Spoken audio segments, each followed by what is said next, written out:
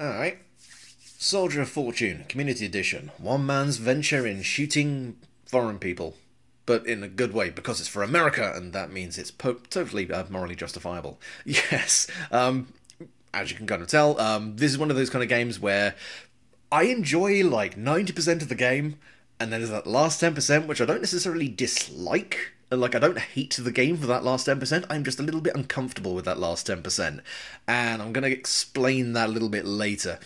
But as like a Cliff's Notes kind of review, because I feel like I really should do like a, within the first 2 minutes, give my overall thoughts. This is a game I think anyone who's interested in first-person shooters should try out. It's a nice blend of tactical shooting with proper straight-up blood and gore and fucking blasting everything in sight. It's competently put together. Obviously, it was made in the year 2000, so it isn't going to look fantastic, but the Community Edition, and massive, massive fucking props to the community guys who actually ensure that people can still play this game, because this is a game that's really worth playing, even if it's from a technical standpoint, even if it's just because you're interested in killing a couple of hours playing an entertaining first-person shooter. So yeah, that would be my general take home would be this is a game very much worth playing, even if parts of it may not necessarily be quite your cup of tea, tonally speaking. So, bit more detail on Soldier of Fortune. This is one of those kind of games where it's very much of the time it was made, if that makes sense. In the same way that Duke Nukem could get away with having strippers and having you just shoot women out of hand in the original games, but when the remake came along, it just was fucking appalling. And in the same way that Army of Two, when it very first came out, I played it with my brother. It was an amazing experience. But coming back to it, I realised, oh my god, I'm shooting suicide bombers in the Middle East, and I'm doing all this fucking stuff. It's like, oh my god, this is... There are certain games where you can do that kind of stuff, and if you play it tongue-in-cheek enough, it makes sense, and you can kind of get behind it in this kind of... Postal, in fact, is the perfect example of doing appallingly horrible things, but because it's played so comedically, you know it isn't being serious about anything it's saying, it's just doing it for laughs. Something like Soldier of Fortune, which, you know, you go into the Middle East during the Saddam Hussein era, you are shooting Russians and white supremacists, and it's played straight enough for it to be relatively engaging, but only on the tier that if you were ever at an airport and you were going through the W.H. Smiths and you saw a bunch of novels and you thought, oh, what's some shit I can read to pass the time on this flight, and you find like a book where the gun descriptions are like 3 pages long and the main character has killed like fucking 10 Spetsnaz with a rope ladder. This is that kind of game. I call the game out on this shit all the time when I'm playing it, because it really does smack of this kind of, not overt fuck yeah America kind of sentiment, but just this fuck yeah John Mullins is gun Jesus kind of way, and I don't hate the game for it. It's not enough to make me truly dislike the game, but it's just enough for me to be sitting there going, really? Really? Like, this game manages to have a final level where you are killing Nazis in a fucking German castle to prevent a nuclear launch. It goes full fucking Wolfenstein. And even then, it's not quite dumb enough to mitigate the fact that this is a stupid situation. Even when you're fighting Sergei Dekker, who's a fucking Nazi in Power Rangers armour, shooting at you with a microwave gun, because nothing up until that point has really been quite so daft, it still feels relatively sane. It's just like, it's very hard to kind of nail down why I don't hate it as much as I do, because you can kind of hear from the tone of my voice, I'm getting a bit worked up about it, because it's fucking dumb. It's dumb, but it's not clever or funny dumb. It's just dumb. It is lack of intelligence dumb. Oh dear! Oh, I was really hoping I was going to have a bit more of a structured review for this, but no, it's going to fucking pieces. If you're wondering why this review is a little bit uncoordinated, it's because I'm trying desperately to stick to a schedule and actually get stuff out in order. Like my binary domain review still hasn't been fucking done. Still haven't fucking completed it. And I have actually found a way to finish the game and get it recorded. I just deleted my save, so I've got to play this fucking game again to fucking get to that point. Oh well, we'll fucking deal with that later. But generally, oh, if I can derail my point of trying to thought here. So, but as you can tell, I'm trying to get this review done, and it's not quite coming out totally coordinatedly. Is that a word? Fuck it, whatever. Because normally I would go like, what's the graphics like? What's the sounds like? What's the story like? And this is very much more just like my reaction to it and my feelings about the game quite shortly after I've played it. So I'm still a bit worked up about it. Like, fuck, kill! No, although I did enough killing in the fucking game. Yeah, Soldier of Fortune is one of those games where, on a technical level, I can't really fault it, because at the time it was really pushing the envelope, like the Ghoul engine, the whole way it actually did bodily deformation. Not quite to the same level as Soldier of Fortune 2, which I have played and I really enjoyed, because that did far more segmented deformity of the body. I mean, this is like younger me with an Xbox just going and trimming bits of someone's skull off with a 45. It didn't affect me developmentally at all. Kill everyone. What? Sorry.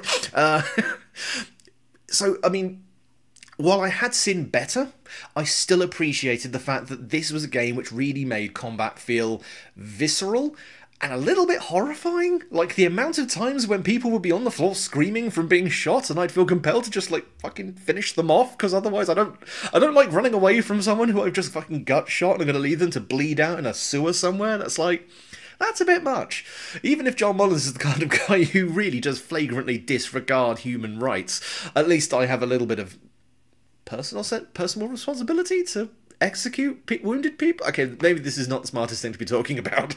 Oh well. But it's a very competently put together first-person shooter. It's something I would definitely recommend to people who are interested in first-person shooters, because this is very much one of those kind of seminal 3D first-person shooters. In the same way you'd recommend Doom or Castle Wolfenstein to someone who was into their isometric 2D... Not isometric, what am I thinking about? The kind of faux 3D, 2D first-person shooters. This, I think, is one of those kind of games in the same way you'd recommend Unreal, or the same way you'd recommend... Oh, I mean, even other games like Max Payne for people who like third-person shooters, or anything like that. The same way you'd recommend the Final Fantasy series for people like RPGs. Soldier of Fortune is one of those games which is tightly put together. Everything seems to work fairly well. It's got a decent amount of variety in it, so you don't feel like you're just picking the best gun in the game and cheesing everything through it, even though the belt-fed machine gun is kind of ludicrously overpowered and feels like you're fucking a hole in space and time with your gun dick whenever you pull the trigger. But, okay, maybe that was a bit of a strange simile. Anyway, I haven't been drinking, this is the problem. I feel like I've been intoxicated by the game, just full of fucking violence and vitriol. So, yeah, I mean, this is one of those games where I feel like it's one of those games I would always recommend to someone if they're going, yeah, I'm playing through some older first-person shooters, I'm trying out different sort of things. I'd be like, mate, try Soldier of Fortune. Very fun, nice and meaty. Doesn't really challenge you too much, isn't really too, like, pushing the envelope in terms of gameplay, but is a very satisfying game to play and has a lot of nice set pieces in it as well. In fact, that's something I should really give the game credit for as well, is it does at least have a very nice sense of different things happening in every single level. There's very rarely, at least I didn't really notice, any kind of level where I'm just chewing my way down a corridor and there's nothing really much happening. Like, you've got location defenses, you're fighting tanks occasionally, you're fighting bosses occasionally, there's hostages, there's all this kind of stuff. Oh dear, excuse me. And it's always giving you something a little bit different, a little bit new to do. So the game never stagnates, which is always, I find, a good sign of design in any kind of game. Aside from that, honestly, there's not really much to talk about, because, again, Soldier of Fortune is a very nice, self-contained little game. There's not a huge amount you can really talk about in terms of its plot or in terms of anything like esoteric. It's all very much, they came together to make a game about a man with stupid facial hair who shoots brown people, and they did it very fucking well. That was maybe a little bit too simplified, because he does shoot white people as well. But, again, this is, that same thing of, it was a game at the time. If you really have a go at it about these kind of certain things, I mean, what was it? I'm actually looking at the Wikipedia. I'm looking at the Wikipedia. Jesus Christ! I'm looking at the Wikipedia page here at the moment, actually, and I'm just kind of seeing. I think they changed one of the locations, didn't they? In fact, yeah, they were originally supposed to be much more realistic, the game, apparently, but they actually changed some of the things around because, obviously, I think one of the conflicts was going on. Yeah, they were actually saying it was going to be based in Bosnia, and then they switched it to Kosovo, I think. But anyway, like, little things like that, where you can kind of tell the game was so of the time, it almost got a little bit too on the nose in places, which is kind of interesting. And yeah, this is a game where I would say, If you've got the time, if you've got the interest, definitely give it a go. If you're not necessarily too sold on the whole idea of that kind of tonal stuff, there are other games out there which are quite good, if not as good or better than Soldier of Fortune out there for you to play. But I find that this is just one of those, in the same way when you sit down and you pull open a really shitty novel and you read through it and you're enjoying it even though you know it's a bit shit, it's that kind of feeling. It is somewhat pulp without understanding that it's a pulp story. Very much. Yeah, that would actually probably be the best summing up of Soldier of Fortune. It is a pulp novel that does not realise it is a pulp novel. And I'm saying that staring at a sorry, a book on my shelf I still need to read, which has got elves with AK-47s driving Ferraris on it. Yeah, that's the kind of self-aware pulp I'm more into. But anyway, that is pretty much my thoughts on Soldier of Fortune. Thank you very much for listening to me ramble, and we'll see you next time. Bye.